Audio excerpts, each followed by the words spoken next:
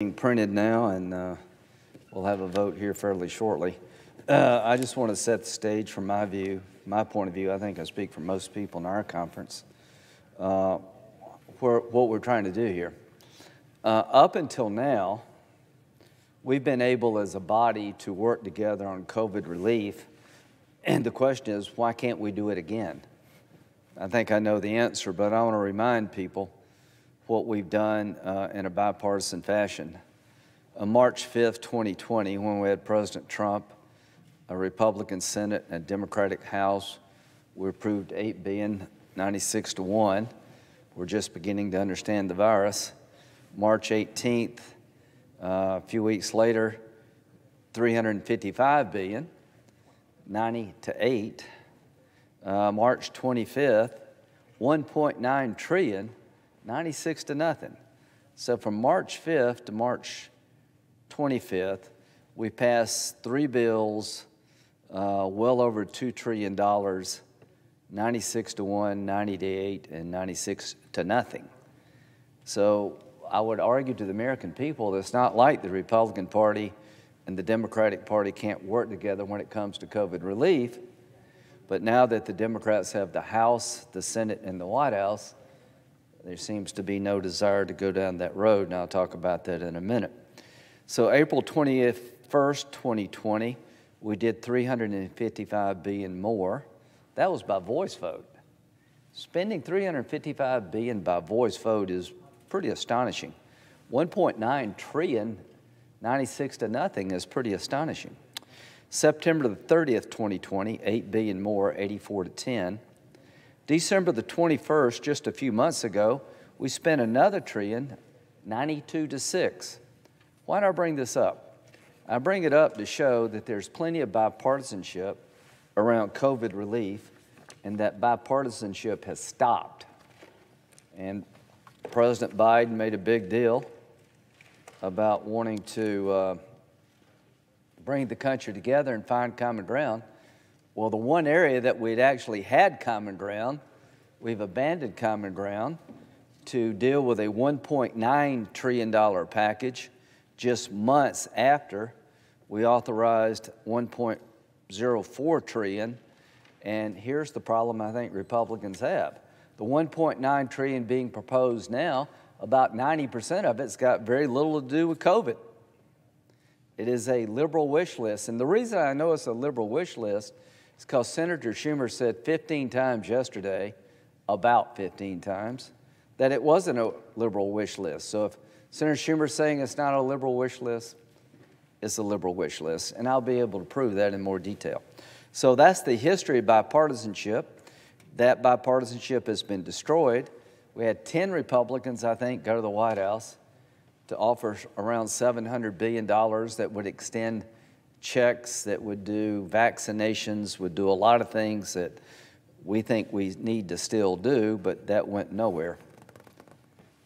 So another point for the American people.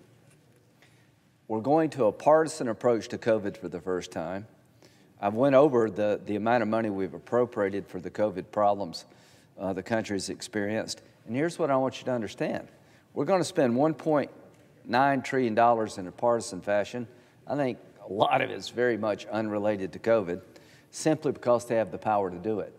They now have power of the federal government, complete power. Control of the Senate, control of the House, control of the White House. They've abandoned bipartisanship. We had the presidency and the Senate.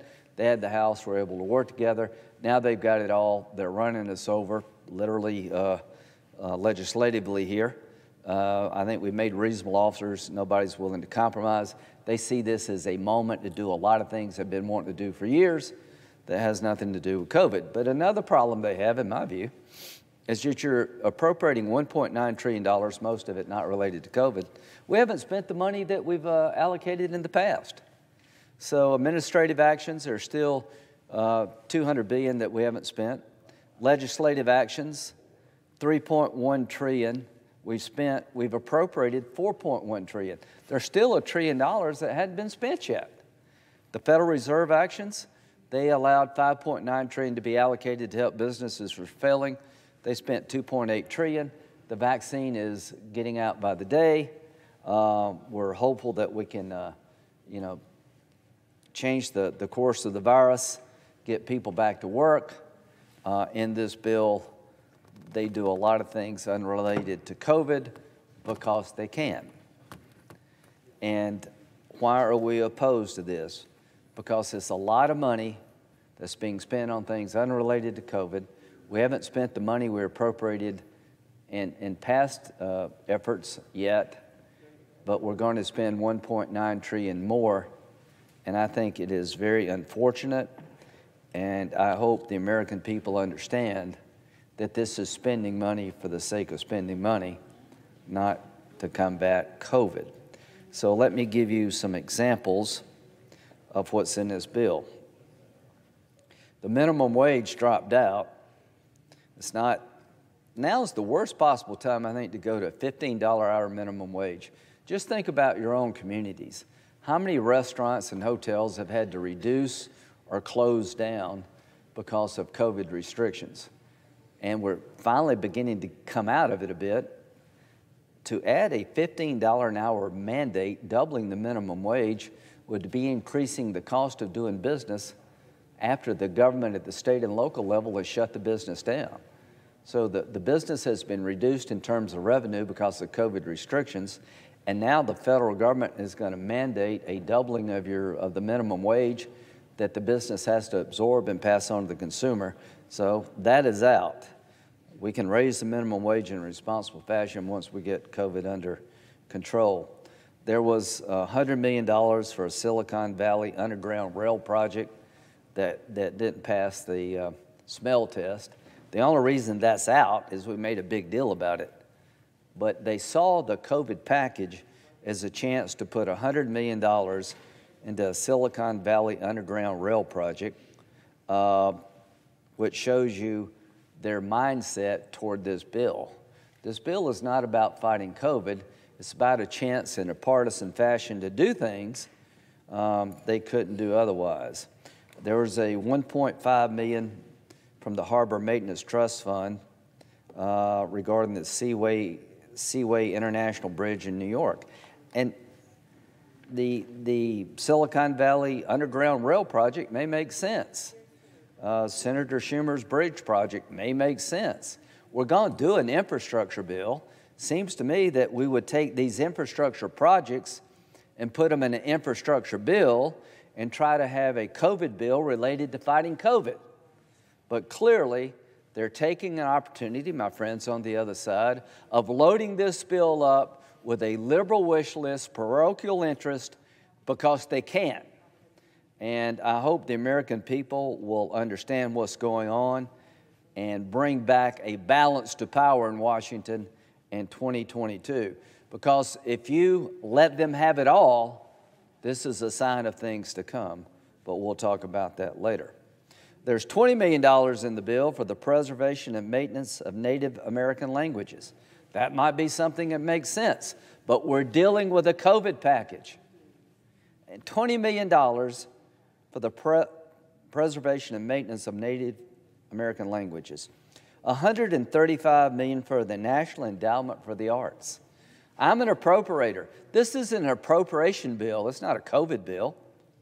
The committees I'm on, we actually vet this stuff to see if it makes sense to put it in the normal appropriation cycle. They take a COVID problem, and it's a real problem still to this day, and they load it up with things unrelated to COVID because they can. We can't stop them now. Maybe one day we can stop them and go back to the old way of doing business, where we sit down and work together as Democrats and Republicans to spend over $4 trillion to combat COVID. My hope is that we will have some balance in the future we don't have today.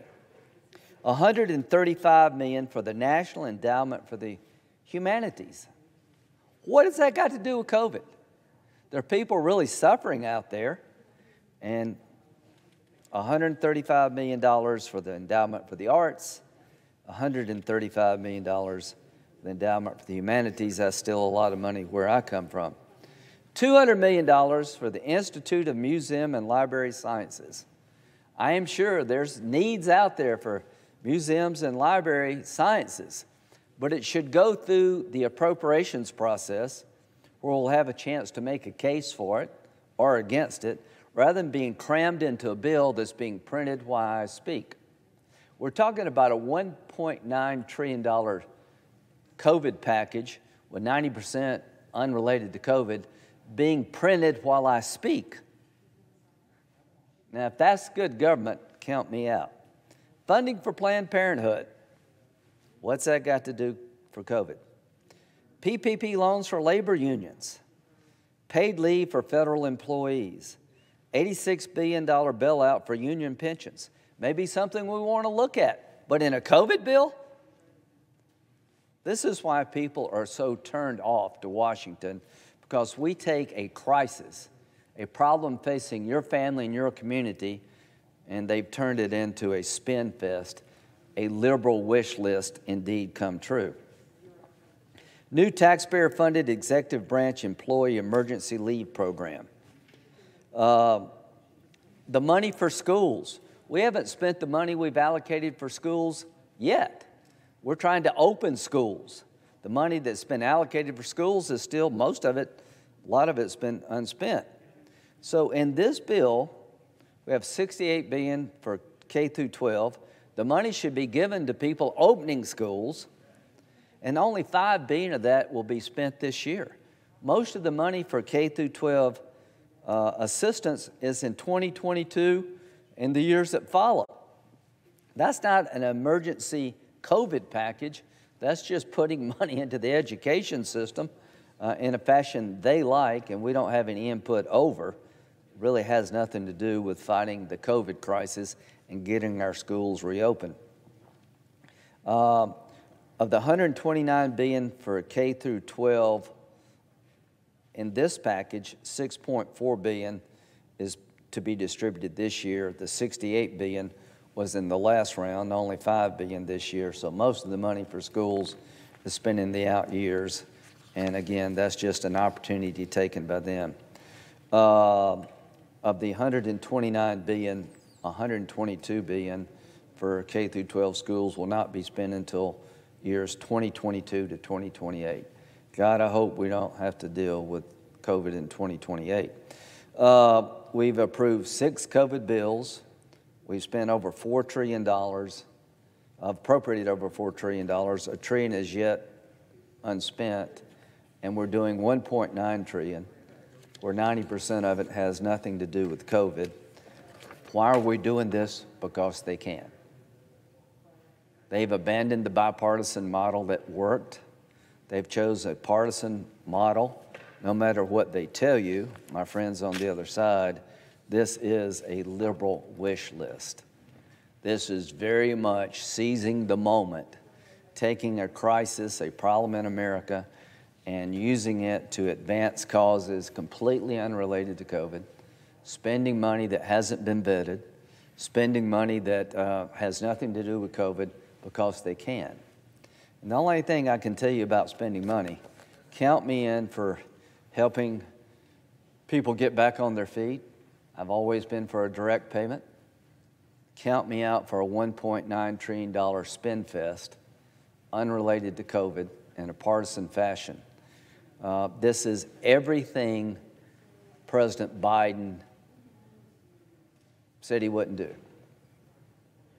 The inaugural speech rings hollow when it comes to this provision, the $1.9 trillion COVID package. Everything President Biden said he wanted to do for the country, he abandoned.